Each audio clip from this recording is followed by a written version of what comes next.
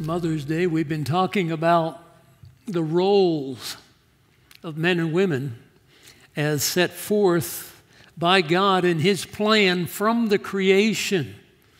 And there is beauty in the plan of God. You look around at His creation, and even though the impact of sin is so evident, the beauty and majesty of the creation that God brought into existence from nothing is amazing. And nowhere more amazing than our being created as man in His image, both male and female.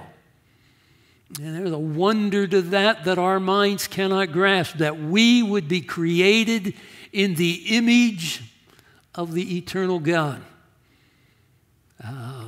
Male and female. Created to have a relationship with the living God. And created to be brought into a relationship with one another as well. I just want to follow through on that a little bit and then maybe address one or two questions, and then we'll open it up to you for what you might want to address this evening. Why don't you turn to Ephesians 5? We'll look at just two major passages that deal with this subject since it is under such a relentless assault. Marilyn was reading to me an item from the news today where a person was addressing this issue on the role of being a mother in these days.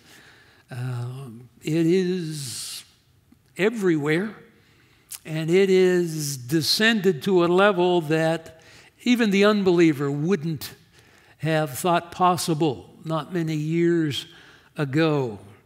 And we want to remind ourselves what God the Creator created us to be and to do is what is best for us. And there is beauty in that. There is fulfillment. There is blessing. I mean, He's the Creator. You know, when our children, you give them certain toys to play with, but if they misuse them, they break them, destroy them, and you tell them, it wasn't made for that.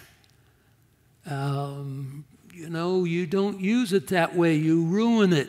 And that's the way it is with God's creation. When we rebel against what God created us to be, then we lose the blessing and the joy and the fulfillment that comes from that. And that's the sad thing when believers begin to be shaped by the world rather than by the Word of God. They fail to enjoy the fullness of God's blessing and provision for them. Ephesians 5, I referred to it earlier in our earlier study, but I just wanted to look at it with you. We talked about the order of Scripture. We looked at Romans. The first 11 chapters lay the biblical teaching that we must grasp. Then in light of that, chapter 12 says, I beseech you therefore, brethren, by the mercies of God, to present your bodies a living sacrifice. And we are not to be conformed to this world. We are a people being transformed by the making new of our mind, by the ministry of the Spirit, through the Word of God, as we submit to the Spirit and the truth of God. So you have the same pattern in Ephesians. The first 3 chapters unfold the teaching, serious, in-depth teaching. Chapter 1 begins with talking about God's electing work in eternity past and how He has predestined us. These serious doctrinal matters. Then you come to chapter 4.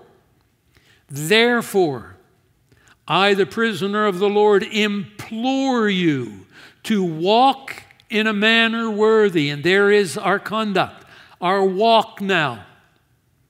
Worthy of the calling with which you have been called.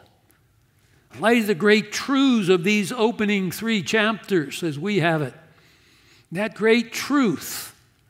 Now live your life accordingly. In light of that, in line with that. Walk in a manner worthy of the calling with which you've been called. And that includes humility, gentleness, and so on. Come down to verse 17.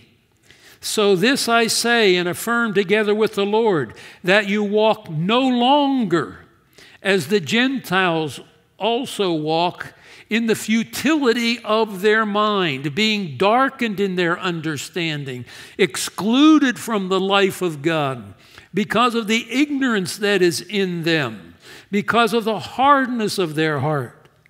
They become callous and give themselves over to all kinds of sinful practice. But you did not learn Christ in this way. So you see the contrast. Walk in a manner worthy of the calling. Don't walk in a manner that would be in conformity to the world. The world is living in a realm of emptiness, the futility of their mind. They don't have a mind being made new, as Romans 12:2 said. They are darkened in their understanding. They are excluded from the life of God. They are ignorant. They have hardened hearts. How sad it is that God's people who have experienced such powerful redeeming grace would allow themselves to be drawn back into a life and a lifestyle of a world that is cut off from the life of God. That's always been a danger and a challenge. That's why we have passages like this in Ephesians that remind believers in the church at Ephesus. And God's recorded it for our benefit down to today. You walk this way as God's children. You don't walk the way of the world. Now, you know what that means. We're going opposite ways. And the world then is opposing us because the world's not happy unless we're going their way. Come down to chapter 5. Verse 1, therefore be imitators of God as beloved children and walk in love. There's our walk again that denotes that pattern of life that now characterizes the child of God. Just as Christ also loved you and gave himself up for us. So then all the sinful practices are to be set aside. Come down to verse 8. Now, verse 7 says, therefore do not be partakers with them, for you were formerly darkness. Remember, he said up in verse 18 of chapter 4, the unbelievers darkened in their understanding. They have no real true knowledge of the living God. Do not be partakers with them, chapter 5, verse 7. Verse 8, for you were formerly darkness, but now you are light in the Lord. Walk as children of light. That's the characteristic. We walk in the light. We are not drawn into the unprofitable deeds of darkness. We don't have a life and a lifestyle that conforms to what the world would like, what the world finds acceptable. We don't allow ourselves to be pressed into that mold of conformity by the world. And he tells us the fruit of the light consists in goodness, righteousness, and truth, trying to learn what is pleasing to the Lord. You come to verse 15. Therefore, be careful how you walk. I mean, this repeated emphasis and contrast. We are God's children, living in the world populated by the devil's children. And the whole world lies in the evil one. He's the God small g of this world. And so we are the small minority. And the pressure is conform. And the world is opposed to God. I mean, the devil is opposed to God and his work and all of his children. And so we are to be careful how we walk. So we come to a command in verse 18. We're not to be drunk with wine, but we are to be filled with the Spirit. Here's the walk of the believer, under the control of the Spirit of God, in obedience to the Word of God. Be filled with the Spirit is the command.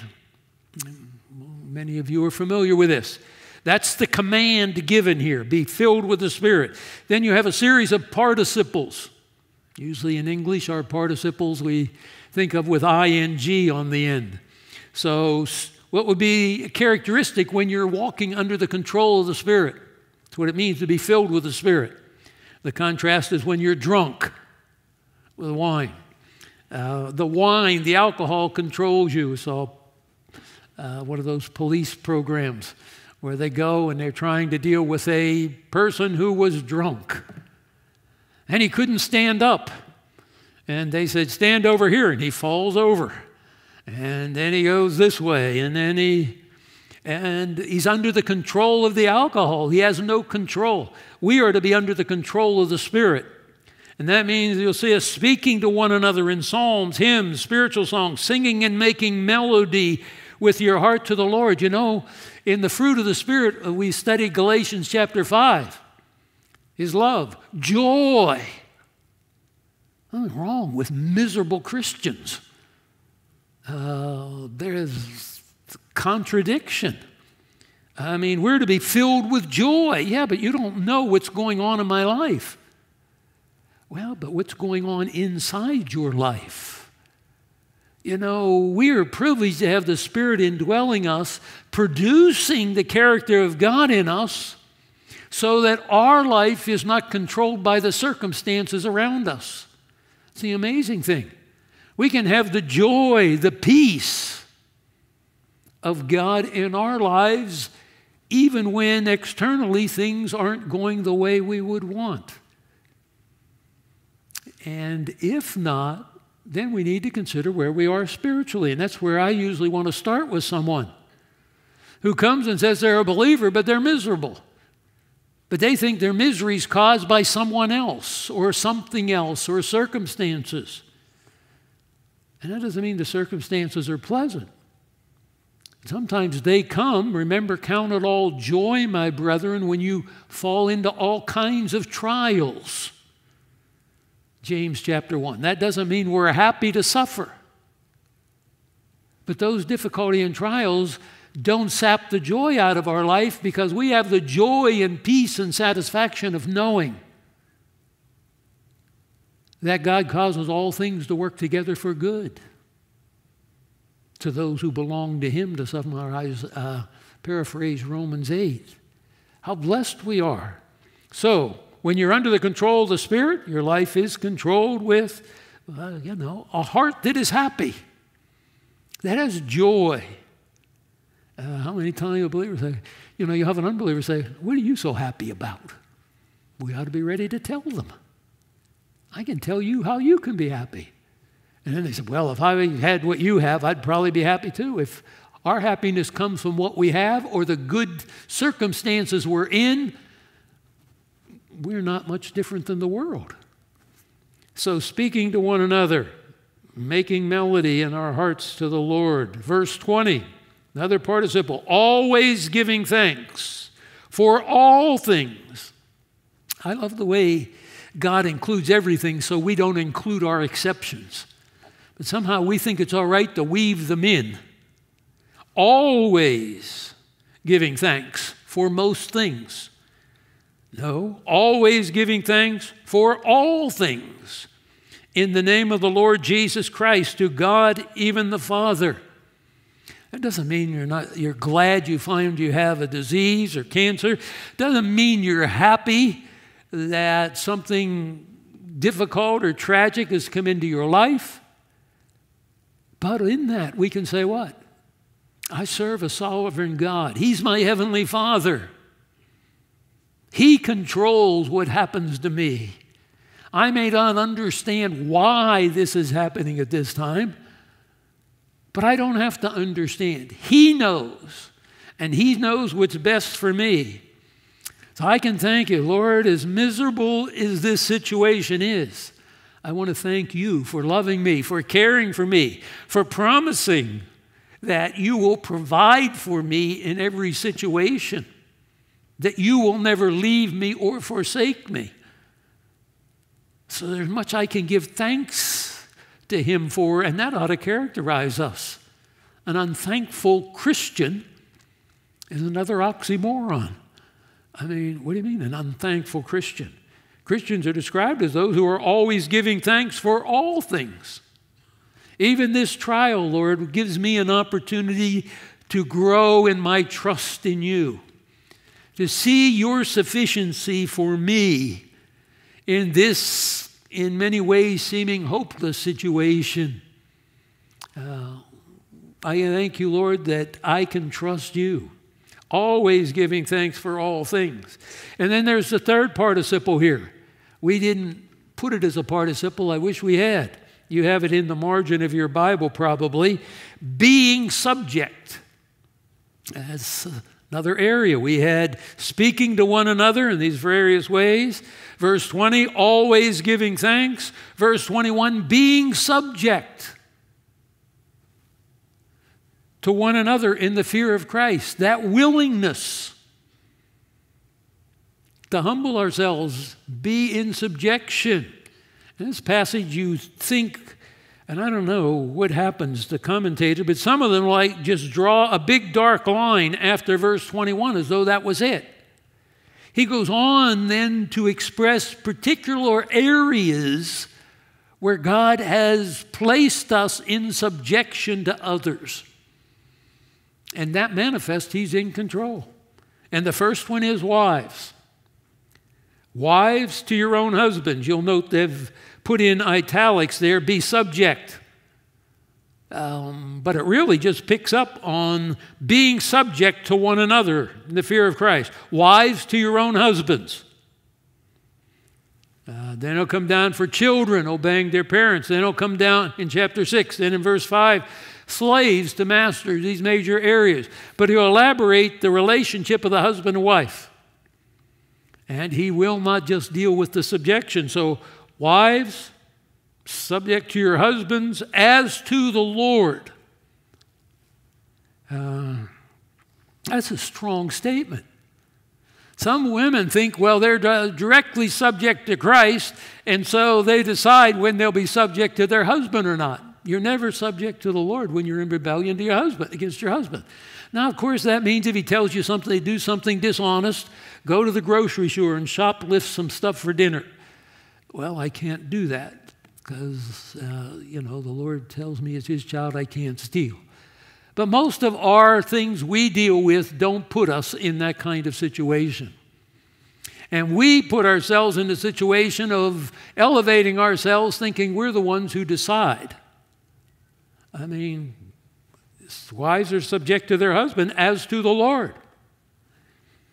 Why? For the husband is the head of the wife, as Christ also is the head of the church, Himself being the Savior of the body. I mean, put us men in a serious position unless least we think too highly of ourselves. He'll put us in proper perspective here in a moment. But first, as always, the wives want to run and see what the husband's supposed to do, and the husband wants to run and see what the wife's supposed to do. What we have to do is concentrate on what is my role. So first, let's examine what Marilyn is supposed to do. The husband is the head of the wife as Christ is head of the church. As the church is subject to Christ, so also the wives to their husbands in things they agree with, in things they like. The comparison here is absolute in everything. How are we submissive to Christ? Do I sit and decide this is what Christ says I am to do? But I don't agree with that. So that's an area then I don't follow through. I say, well, no, you can't do that. Well, where do we get the idea that the submissiveness of the wife is optional? I mean, I realize we can say, well, what if he does this? What if he does that? Well, unless it's something clearly, directly in conflict with the Word of God, you're subject, or you're not submissive to the Spirit. You're not submissive to Christ. It's not so complicated. in everything. Well, I don't like the way he does this. I don't like the way he does that. Well, your life is simplified. You don't have to decide that. Now, that doesn't mean husbands just can run over their wives. Not a godly husband. Husbands, love your wives. Same comparison. Just as Christ also loved the church and gave himself up for her. There's no sacrifice too great for my wife, for what is best for her. So this is not an opportunity for the man to be selfish. Now, again, we can't go back and forth. Well, men say, well, if my wife was submissive, like she's supposed to be, then I would love her like I'm supposed to be. But God doesn't say, husbands, love your wives if they're submissive the way they're supposed to be. Nor does it say, wives, be submissive to your husbands if they love you the way they're supposed to be. We complicate our lives and confuse them by trying to make decisions for other people. And this is where I go if you come to see me. And this has happened a number of times over the recent months.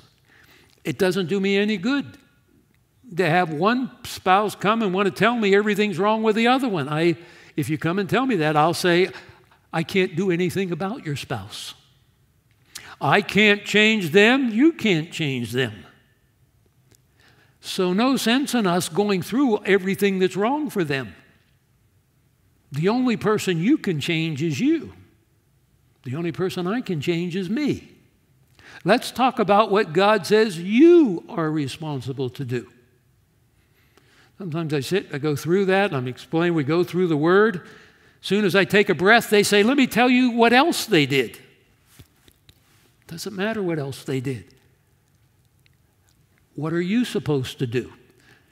We become experts in the seriousness of other people's sins.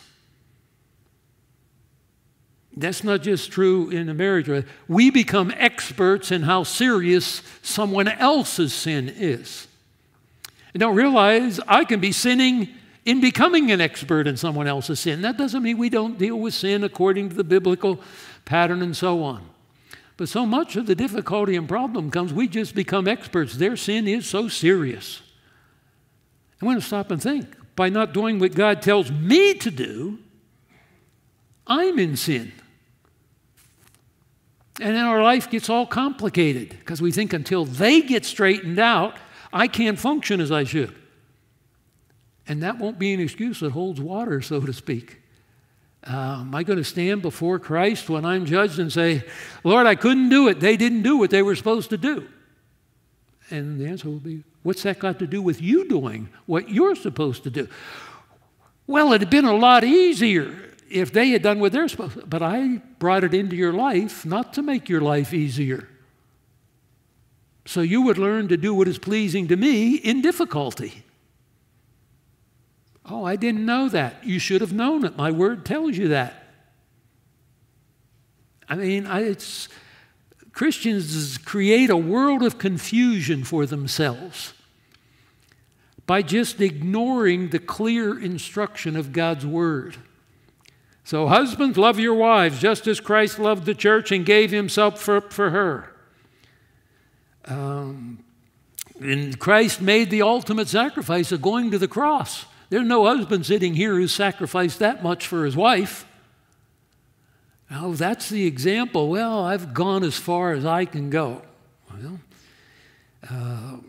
so husbands, verse 28, ought also love their own wives as their own bodies. He who loves his own wife loves himself. No one ever hated his own flesh. And we've used this verse to talk about you learn to love yourself. You don't have to learn to be sinful. We're all there. He nourishes and cherishes just as Christ does the church. We are members of his body. And so the mystery of marriage. And he goes back what? Verse 31, to quote Genesis chapter 2, verse 24. A man leaves his father and mother, joined to his wife, the two become one flesh. You think cutting off my arm? You think we treat our body, well, we are one flesh, husband and wife, so husbands, treat your wife that way. The mystery is great. I'm speaking with reference to life in the church. Nevertheless, each individual, note this is personal. Christ is evaluating each one of us, each individual among you, also is to love his own wife even as himself. And the wife must see to it that she respects her husband. And interesting, you see the margin is fear, phobos. Yeah, word used of the fear of God we're to have. I mean, the comparison for both the wife and the husband is the relationship with Christ.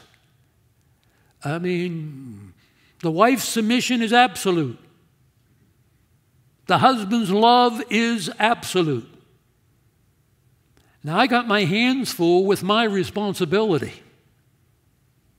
My responsibility is not to control my wife. I provide godly leadership for her. I will not relinquish that. When it comes down to the line, I want to talk about it with her. I want to see we come to agreement. Why would I want to exclude her from the decisions? But ultimately, I will be responsible. And there may come time when I say, well, before the Lord, I believe this is what we have to do, what we should do. Then the wife submits. And the wife has a right to expect that I will make that decision in love, but she can't control that. And I can't control my wife. She may choose to rebel, but I'm not following her in the rebellion. And she shouldn't rebel because I'm not loving. And I can't use her lack of submission to not love. So it's not so complicated. That's why my counseling sessions tend to be short. I told someone not too long ago, here's what the Word of God says. You said you can't do it. You're not going to do it. I can't help you. If you claim to be a believer and you're not shakable in that, and you say you're not able to do what the Word of God says, I can't help you. It's a lie to say you're a believer and you can't do what God says you should do. Because God doesn't tell you to do something He doesn't enable you to do.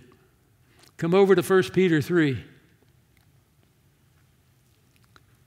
Now, we are totally out of step with the world, and that's exactly where we want to be. Because God doesn't expect and want His people to be conformed to the world. Come over to 1 Peter chapter 2. Same thing from Peter. And it's talking about our behavior and so on. And we come to verse 13. Submit yourselves to the Lord's sake for every human institution, to every human institution. And that includes all levels, from king on down. To the king as one authority, to governors. Why would we do that? Verse 15, for such is the will of God. So it doesn't matter who gets elected president, who gets elected mayor, who gets, you're free in our society to vote for whom you will. But whoever it is, we submit. And we don't do it with murmuring and grumbling and complaining. And as much as possible for me, unless they tell me to do something directly unbiblical, I will submit. I can't follow the chorus of the world. When their person doesn't get in, then let's join the bandwagon. We have to be careful about letting ourselves get so worked up we act like the world. God says He's put them in authority. Well, I don't want to rebel against God's authority. We mentioned earlier today, Romans 13. When you rebel against those in the authority, God has put them there, you're rebelling against God. Don't paper it over with something spiritual. That means they may do things that I would not support. But that doesn't mean, unless they tell me I have to do something unbiblical, that I rebel. Obviously, I don't expect the unbeliever to be doing biblical things. The issue comes when they tell me to do something unbiblical. Forbid me from preaching the gospel of Jesus Christ. I'm sorry, I can't submit to that. I will be preaching the gospel. But they may tell me there are restrictions on how many cars you can put in your parking lot. Well, I have to live with that law. They told us to expand our parking lot. We had to do certain things. Well, we live within those laws. Oh, you're persecuting us as a church. Well, we live within the laws. So, all levels. Verse 16, act as free men, but do not use your freedom as a covering for evil, but use it as bondslaves, slaves of God. Honor all people, love the brotherhood, fear God, honor the king. So we're going to submit to governing authorities. Oops, here we go. Verse 18, servants, be submissive to your masters with all respect, not only to those who are good and gentle, but also to those who are unreasonable. Unreasonable, folios, crooked, twisted, unscrupulous. These are the kind of words you find for this word. It's easy to be submissive to someone who's good to you. And for a servant that had a master who treated him good, who made sure he was well fed and comfortable and treated properly and not overworked, of course you want to be submissive to that person. But what about those who are twisted and crooked and unscrupulous and mistreat you? Well, you submit to them too. And we do all things without murmuring and complaining. Why would we do that? Verse 19, this finds favor, grace with God. If for the sake of conscience toward God, a person bears up under sorrows when suffering unjustly. For what credit is there if when you sin and are harshly treated, you endure it with patience? But if when you do what is right and suffer for it patiently endure it, this finds favor with God. Who am I trying to please? Get so caught up in how unfairly I'm being treated that I end up not pleasing God because I'm fighting against it. I'm, grumbling and complaining. I'm not doing what I should do because they're not doing what I think they should do. And the example is Christ. Verse 21, most of, as believers easily forget this. We think put our faith in Christ, we become the children of God. Now part of His taking care of us is, our marriages should be good, our jobs should be good, our health should be good. And that's why health and wealth preaching and all that goodness preaching appeals to us. But it's just not biblical. You have been called for this purpose. Patiently enduring wrongs. Since Christ also suffered for you, leaving you an example to follow in His steps. What were His steps? He committed no sin, no deceit was found in His mouth. While being reviled, He did not revile in return. While suffering, He uttered no threats. He kept entrusting Himself to the one who judges righteously. Lord, my life is in your hands. You are the one who will exercise final judgment. My only desire is to be vindicated as having one who has pleased you. I can't control how they treat me, but I am responsible for my conduct. He bore our sins in His body on the cross, so we might die to sin and live to righteousness. By His wounds you were healed. It's what He did for us. And where do we go in chapter 3? In the same way. Same way as what? What Christ did. and the responsibility of submission to these others in light of what Christ did and how he submitted. In the same way, you wives, be submissive to your own husbands.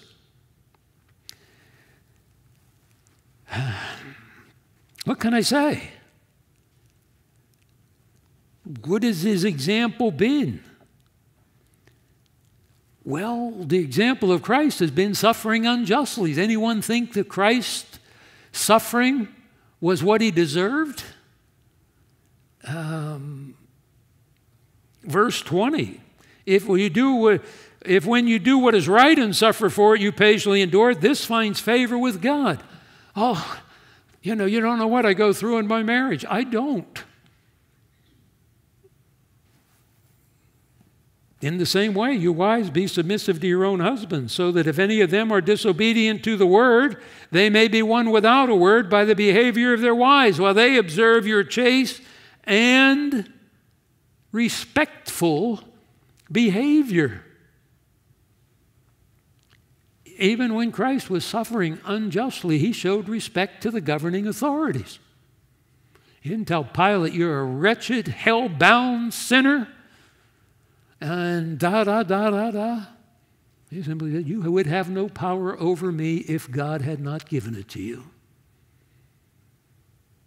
That doesn't mean Pilate was properly using his power. But Pilate was responsible for his misuse of his power. And yet, but wait, I can't deal with this. I can't. Your adornment must not be merely external. Let it be the hidden person of the heart, the imperishable quality of a gentle and quiet spirit that's precious in the sight of God. I didn't write this. You say, well, my situation, it doesn't matter. In this way, the former times, the holy women also hoped in God. They used to adorn themselves, being submissive to their own husbands. And under the Old Testament times, it could be difficult. Abraham and Sarah, mentioned earlier today. What did Abraham do? He put Sarah in a harem twice to protect himself. Say you're my sister. Otherwise, they might kill me. Now, you might get put into a harem. You might become a toy of a pagan monarch. But at least I preserved my skin. This is a husband you're going to admire, respect, honor. And she called him Lord. And you become her children when you do what is right without being frightened by any fear. Some of these women be in difficult situations. You do what's right, and you don't have to be afraid because your life is in the hands of God. God protected Sarah. That doesn't guarantee that every wife is going to be preserved from, harm in every way. But they have the confidence of knowing my life is in God's hands. And then there's a reminder, husbands, in the same way. Same way as what? Christ functioned, which parallels Ephesians 5. How did Christ function? He did what was best and right for us. We live with our wives in an understanding way. As with someone weaker, since she is a woman. A woman was not made to be like the man. Spiritually, we are equals, an heir of grace. At the end of verse 7. But she was not made to be out there and be beat on. And, and other times I've used the comparison. The woman's the fine china. The man's the pots and pans. Sometimes when your kids are little and they like to make noise, you open the counter under the sink and let them bang around with the pots and pans. You don't do that in the china closet. You deal with the fine china, it's weaker. It deserves a certain kind of care and attention. Men aren't to treat their wives like one of the guys. She's not.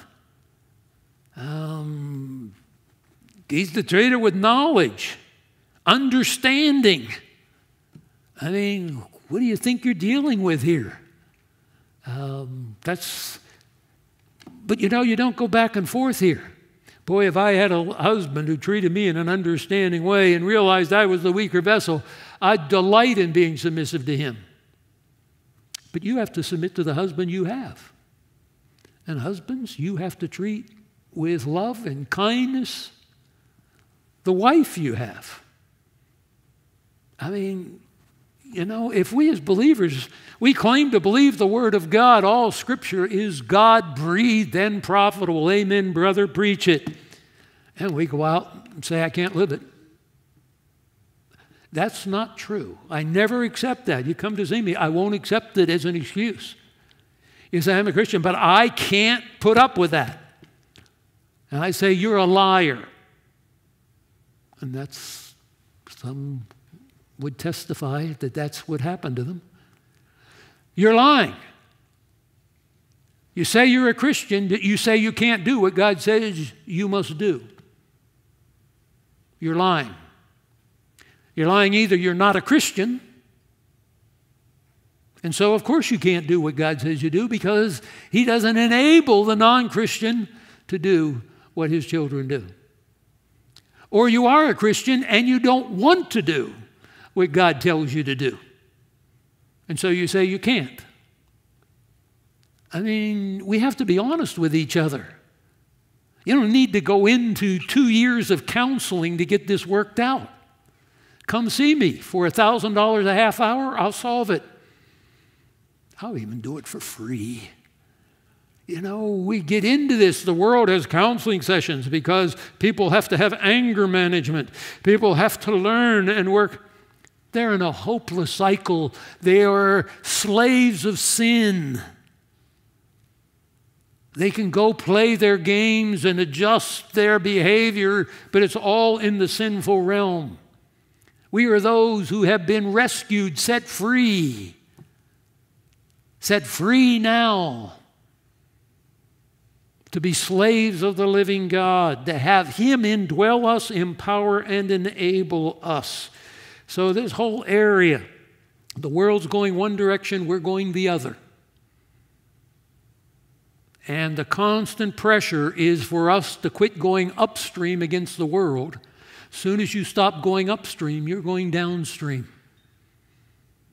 And you're not careful, you get caught in a current. We were swimming in the ocean many, many years ago when I could swim. And you got out there and got caught in one of those currents. And I kept going further and further out.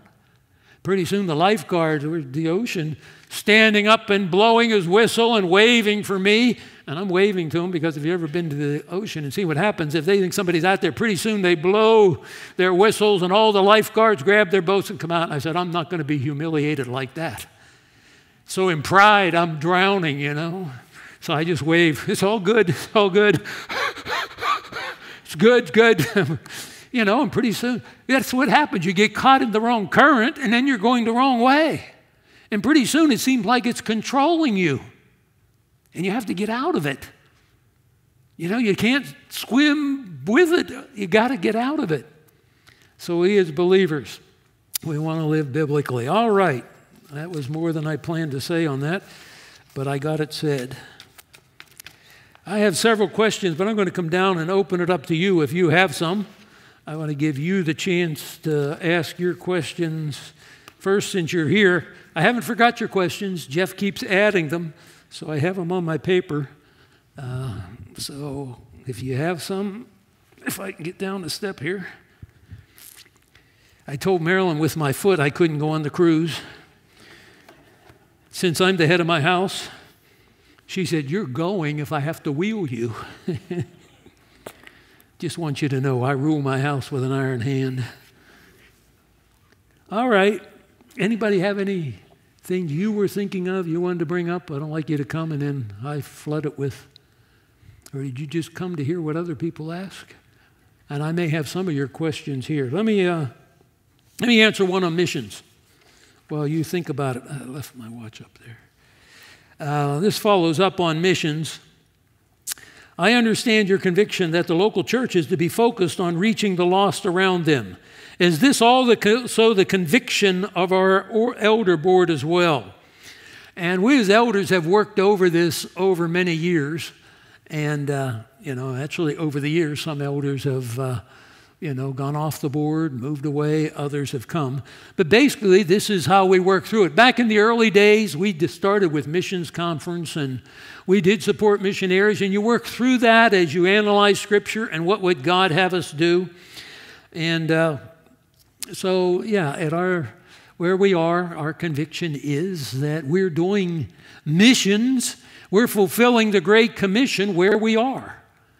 Reading another new book I picked up this past week on missions, and, reminded the Great Commission is misunderstood. The Great Commission is the gospel be carried to the nations. And, we did support a missionary in another country, a large portion of his salary for a number of years. And we thought, we'd get the reports on how difficult the work was and things are hard, and he'd come back and then a native from that country where he was came to Lincoln. And I forget why he came. May have been with Back to the Bible, may have been for something else, but had opportunity to sit and visit with him. As I talked, I said, I appreciate, a chance to visit with you. I know the ministry in your country is difficult and hard, and it's hard to reach people. And I mentioned we've been involved with so-and-so, and he says, yes, I know them well. I know their ministry. And I want to tell you the ministry in our country is not that hard. We are seeing great blessings. He is not seeing them because he's incompetent. So he's not experiencing the blessing. But it doesn't have anything to do. The Lord's doing great things. And I felt bad. But the hard thing was for us to maintain the kind of involvement that enabled us to know. And I want to say something honestly. Missionaries don't get sent home from the field very often unless they do something illegal, immoral, or something like that. It's difficulty when you are paying people and there's no connection between the people paying the bill. If someone in China was supporting my ministry at Indian Hills, how would they have any connection with what I'm doing? They'd have to have a go-between, and that's where mission organizations come in, and some of them do a good job, some of them don't. I've tried to search it out. I've studied in a graduate program in missions. I've interviewed missionaries to try to sort through. We as a board have worked through what is best for us. We were being run in the 70s into the 80s. We had 4 major building programs in the 1970s. Baptized about 1,000 people. So people were getting saved. We were doing the Great Commission, I take it. The end of Luke, it's you share the gospel with the nations, primarily a ministry to non-Jews in the place God had put us. So to say we're not going to do something here and send money over there because it will be more spiritual. Now, other churches may not been experienced that blessing, and they feel called of God. So all of that working through for a variety of reasons have come to where we are. And we're basically committed that the Bible doesn't say you have to go. There's no church in the New Testament told that they have to send anybody. The missionary books, if you read them, I don't know how many, some of those have feelings about missions, but they've really never seriously considered the biblical doctrine of missions. Now, I'm not saying everybody, but if you studied the theology of missions, if you read books, if you want some books, I'll recommend them to you. Not those against missions, those that are pro-missions, but you have to sort through the theology of missions. Not just in my feelings, I feel like we should do this. I feel like we're being selfish if we're not doing it overseas. That's not a good motivation. And it's not everybody's motive. Some believe, and in light of Scripture, think this. And like I said, there's freedom. And I myself, the end of every year, send money to certain organizations I'm comfortable with, mission, individual or corporate. That's a personal thing. I don't think the church has to do everything I'm personally convicted to do. And I feel that way with you. If you tell me I support a missionary here, I say, that's great. And it's interesting to hear about it. But let's face it, we're not going to be able to support everybody's missionary thing anyway. So there are those personal things. So yeah, I would say we as a board are in agreement that where we are is biblical and we are doing what we can. You go to other churches in Lincoln, and some people do move on to other churches. There would be churches in Lincoln that wouldn't have much of a church if it wasn't for Indian Hills people who have moved there. So we are helping churches in even this area, hopefully to have a stronger testimony. and providing good people that'll strengthen their ministry. I've settled that with the Lord long ago. Lord, if part of what we do is equip people for other ministries, thank you for the privilege. I, of course, love having people here. And if they go, don't be upset with us. Whatever reason, you ought to go because the Lord moved you. And if you want to do missions, good. And if you believe the Lord has called you to another field, search out that field, search out the Word of God on it, be involved in that because it's consistent with the Word of God and consistent with what I would believe the Lord would have me do. And if you want to have lunch with me and talk to me about you're going someplace, I'll say, great. I'm going to ask you first, how many people have you shared the gospel with in the last 6 months? If you haven't shared the gospel with anybody in your city, what makes you think you're going to share the gospel across the ocean? Then I will ask you the next question. How many people have you led to the Lord? I'm amazed at people that are going to the mission field, and I ask that question, and they say, well, I have never led anybody to Christ. Well, what are you going to do on the mission field? Isn't that a valid question? I mean, I asked that of pastors. You're going to go pastor. Have you ever taught a class? Was there anybody in the class the second week? If nobody's called to hear you teach, maybe you're not called to teach. Now I realize I don't want to push that too far, but they're called to the mission field. How wonderful. I told you, my mother told me when I said I'm going to go study for the pastorate. We have too many men in the pastorate that don't belong there.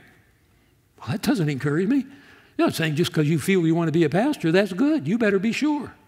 If you're going to the mission field and you have never witnessed in the city of Lincoln, I look at how many people are going out door to door to reach our own city.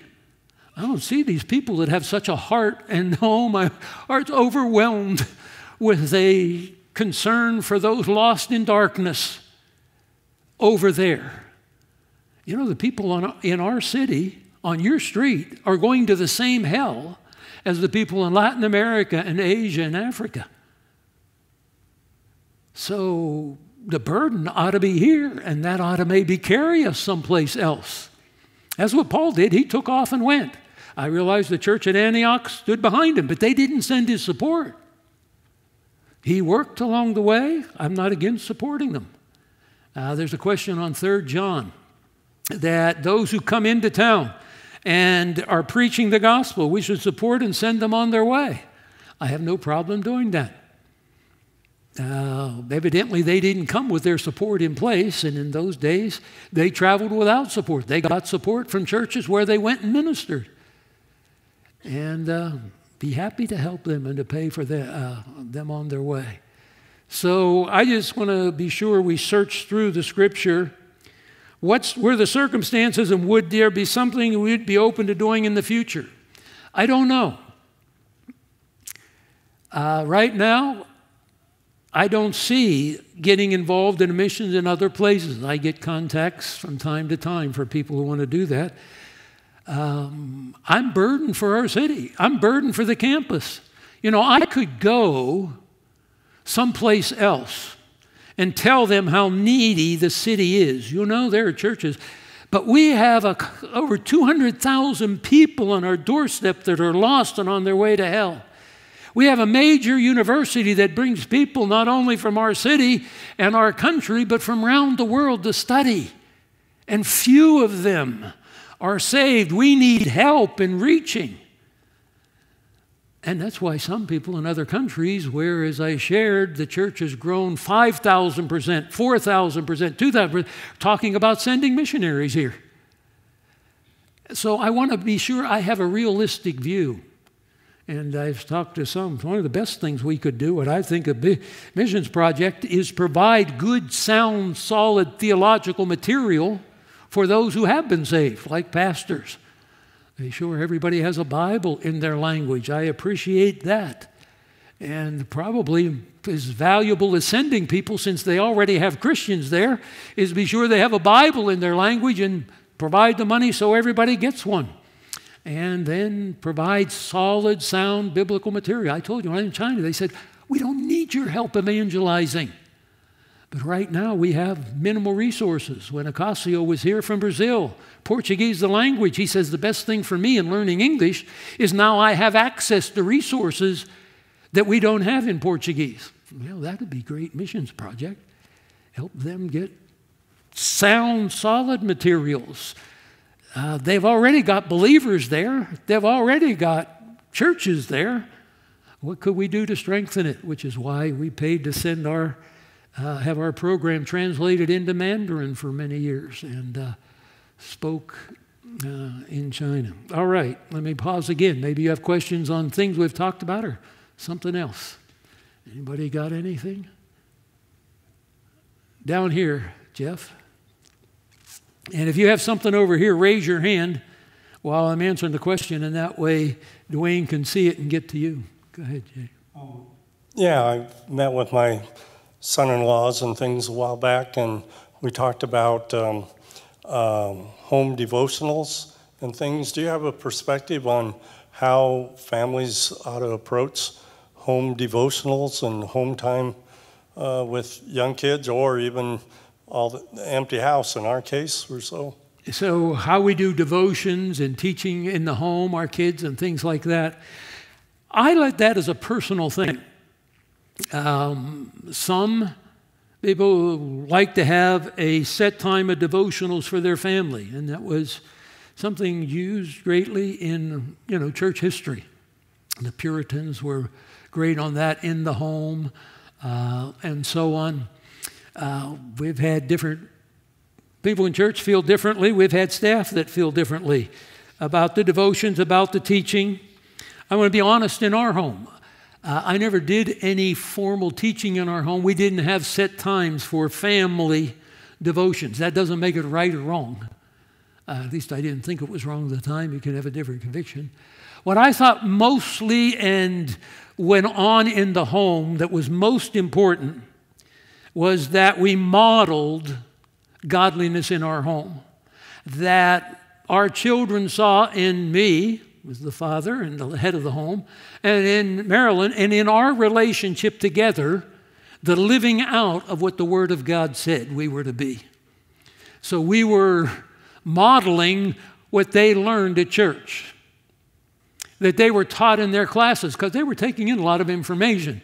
They came to Sunday school, children's church, Sunday night activity, the Wednesday night. They were involved as they then into youth group. So they got a lot of input. I thought it was most important they see modeled in our home the godly character that they should expect seen, how we conduct ourselves, how we use our time, how we treat one another. How do I treat their mother? Do I treat her with respect? Do I talk to her properly? Do I spend all my time propped up in front of the TV, whiling away the time? Or do they see me? I'm more concerned that they see me reading the Bible rather than communicating to them. There can be I don't want to misunderstand, an overload of information, but it has to be lived out. But I also realize some probably very effectively have family devotions and time together. But that's the way, just using myself as an example, I don't want to hold myself out as what the standard is, but I wouldn't want to think, well, Gil in his home, he probably taught the family and made sure everybody was doing. I thought the home is the model. And you interact about people, about things, and explanations go on the way. Why are we doing this? We're not going to do that because of this. I shared with you, you realize your children are watching. We were traveling on vacation going east, and I had a driver in front of me that naturally was not functioning the way they should with the speed limit. So I just stepped on the gas and whipped around them and zoomed off down the road. And Greg, after a moment, just piped up, "You lost it back there, didn't you, Dad?" "Shut up."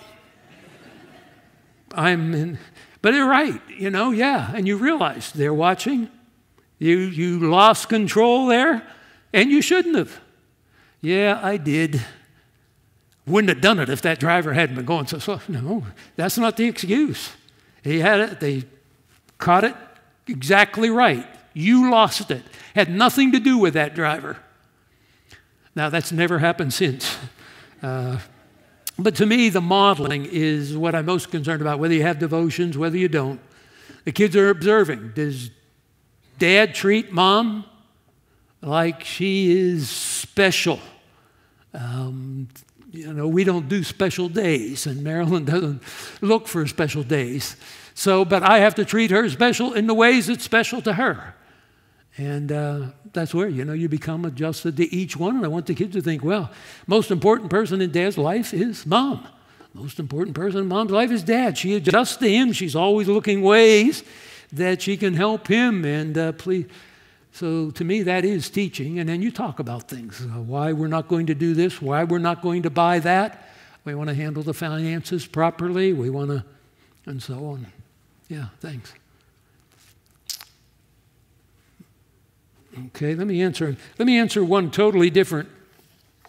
This question came in.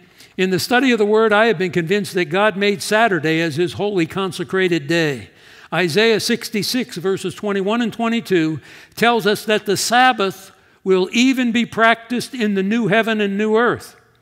Why do churches celebrate Sunday? Jesus tells us, if you love me, keep my commandments. That's a good question. Let me just say something. That quote, if you love me, you keep my commandments, is from John chapter 14, verse 15. And something you'll note, and it's hard for you to pick up in the English Bible, but in John's writings, the Gospel of John and the Epistles of John, John uses a different word that we have translated in English, commandments. Two Greek words he could use. He uses one when he's referring to the Mosaic Law, and another one when he's referring to the commandments of Christ. So every time he's talking about commandments and he talks about commandments of Christ, he's not talking about the Mosaic Law. So it can be confusing. Some of you know Greek. Nomos is the word for the Mosaic Law, and then John uses ontole when he's using the commandments of Christ. So those commandments are not the Mosaic Law. So in there's a difference. But let's come back. Let me look in the Old Testament here with you. A couple of references why we don't observe Sunday. Let's see. Genesis, when God sanctified the Sabbath because He rested on the Sabbath, but there's no indication that anybody observed the Sabbath day as a special day until we get to the Mosaic Law. No indication that men like Abraham, Isaac, Jacob ever observed the Sabbath day as a special day. So it's not given as a special day. It was a special day of God's rest when He stopped creation, but He never gave instructions to any of the believers, the great men we think of, up till the Mosaic Law. So no indication that was a day observed specially. Let's see. Go to Exodus 31. Exodus 31. Look at verse 13. The Lord spoke to Exodus 31:13. The Lord spoke to Moses, saying, "But as for you, speak to the sons of Israel, saying, you shall surely observe my Sabbaths." Now note this last part. You ought to have it marked or underlined. "For this is a sign between me and you throughout your generations, that you may know that I am the Lord who sanctifies you. Therefore you are to observe the Sabbath." It is given to Israel. Now part of the problem comes if people don't distinguish between Israel and the church, then they carry that over as a commandment for the church. But when you take a literal interpretation of Scripture, as we do, this is for Israel. This is a sign between me and you. He's speaking to the sons of Israel. Come over to Ezekiel. I don't think there's another verse here. Down in verse 17, if you're still in Exodus, "It is a sign between me and the sons of Israel forever. And he bases it on his pattern of creation, but it's for the sons of Israel, and it is forever. So I take it will continue in the new heavens and the new earth, because the distinction between the church and Israel will continue into eternity. And one of the questions I have that's still on my sheet that I have to address, and I will at least address it, I hope, before we get there, but we are going there in Revelation. Incidentally, some of the questions also I've set aside to do a special study on, and then a question and answer following up. So you see here, it's for between me and the sons of Israel. So if you take a literal interpretation of Scripture, as we do, and distinguish between Israel and the church, it's for Israel, the sons of Israel forever. Come over to Ezekiel chapter 20.